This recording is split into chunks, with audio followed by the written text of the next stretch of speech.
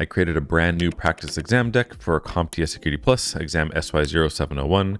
It's complete with explanations for both the correct and incorrect answers, and every card includes a definition of the objective as well as how it's used in a real-world scenario.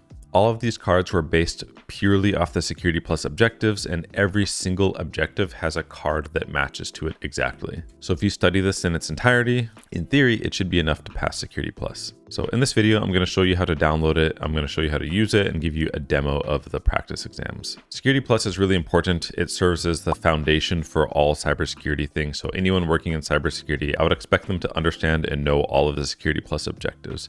It's also really important when it comes to getting federal jobs or working for some kind of defense contractor. They usually require you to have Security Plus plus one other certification. So jumping right into things, I'm going to show you how to download Anki and then install it. You need this to use the deck. It's free. I'm going to show you how to download and import the deck, and I'm going to give you a tour of the different practice questions and show you how they line up with the objectives. So I'll put a link in the description to download Anki.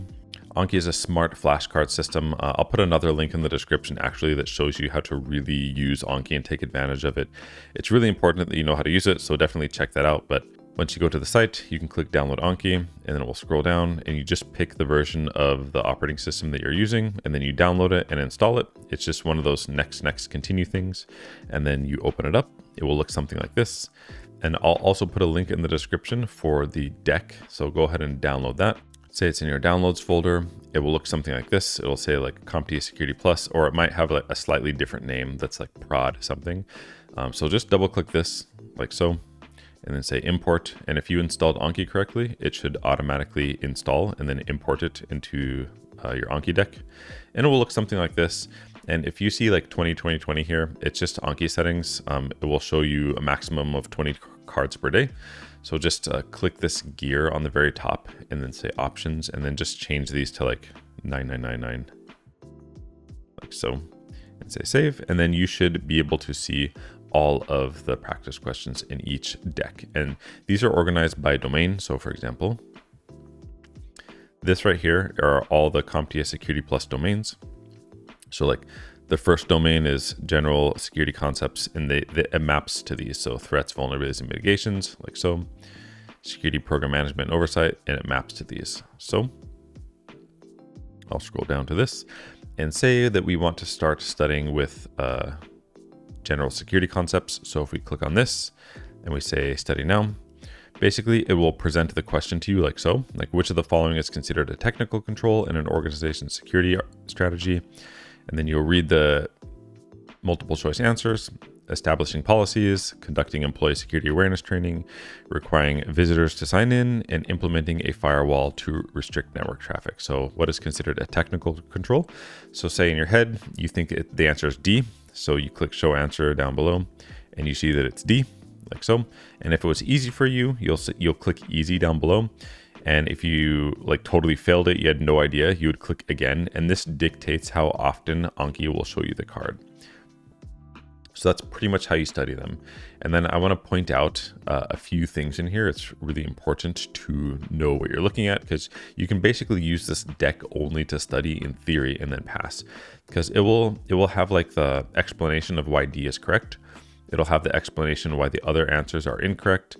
And then this basically talks about the definition for that particular objective. And then this covers a real world example of how this objective is relevant. So for example, an organization installs an intrusion detection systems and firewalls to monitor and block malicious network traffic, relying on technology to enforce security without manual intervention. It's talking about technical security controls.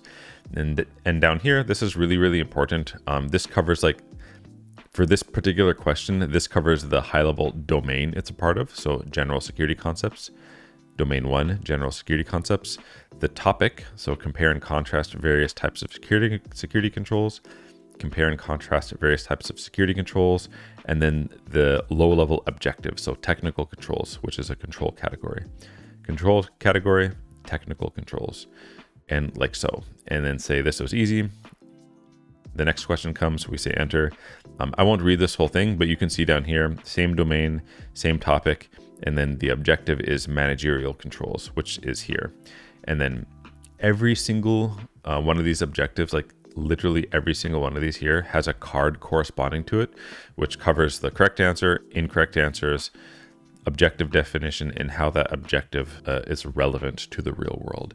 And if you don't want these to be displayed to you in order, I believe you can like shuffle them. So if we go back to decks and we click this high level deck up here, like so, we can click this and we can say options. And I believe we can say display order, and we can just like set all these to random. Reviews. Oh, we can set the review sort order to random, and then we can set the new card gather and the new card sort order to random. And then it will like inside of here, it should randomize like all of these within their own respective domain. And the idea is you basically go through all of these like for many, many days, at least like maybe 2 or 3 weeks or something. And the idea is you see every card multiple times. And then the cards that are more difficult that you tend to forget, you'll end up seeing those more often than not. And then the cards that are easy, you'll see them less. And if you're drilling this every day for maybe 2 to 3 weeks, it just depends on how much you can get in. It will bring you pretty close to being able to pass the exam. I'll put links to all of this stuff in the description. You don't need to trade your email address or anything like this. You can just install Anki, download the deck, and start using it. And if you get to the point where you start wanting to get real hands-on experience with actual enterprise tools, definitely check out the Cyber Range. We have over 1,200 members in there. We do a weekly meeting, and there's also internship opportunities, and it works quite well, and it's really quite good. So I'll put a link in the description for that as well. And CompTIA did also release a beta exam for CompTIA Sec.AI Plus. We actually created a deck for that as well, and I'm actually going to try to get that exam. It kind of bridges the gap between AI and cybersecurity. It's still in beta. You can sign up for the beta until October 17th or something like this, but definitely check out this video. I cover that, and I share a practice deck for that as well. But yes, we'll see you in the next video.